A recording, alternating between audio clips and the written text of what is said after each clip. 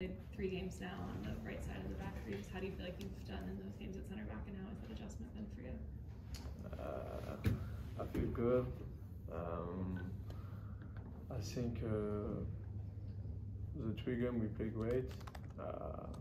For the first game, I feel mad because we conceded 4 goals. I do my first clean sheet at home. I'm very happy for this. And the last week we conceded 1 goal. I feel mad, but the team play great, and it's okay. I learn. I work hard for this, and yeah, I feel great. How much of an adjustment has it been for you to be playing this new role?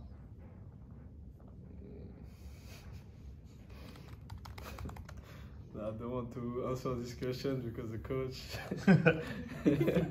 That's when I say nothing now. No, I feel good. I help some guys. Milos helped me a lot too, and really I enjoy this position. Before I'm not too much happy because I prefer attack more, but when I play this position with the coach, I'm free. Say take the ball, you can go, you can give assist if you want, and it's fine. And just this weekend, what do you see as the challenges playing Red Bulls? It's a hard game because play against Red Bulls, they press a lot, and I think so. It's a good game for learn because we play very nice. We play with the ball, everything, and they go press, and we need to be composed with the ball. And for me, we go win this game for sure. It's clear that you have, despite being a center back, you still do push up. How do you balance when to go, when to stay? Because clearly that's different than your role in the past. Yeah, it's different because now if I want to go, I need to be sure we don't lose the ball or something. And just when I smell is a good moment, I go. When I see maybe the ball go in the left, they start to go in the right, and I see Mo Farsi make the run, and just I follow Mo Farsi, and I hope he give me good ball for good cross.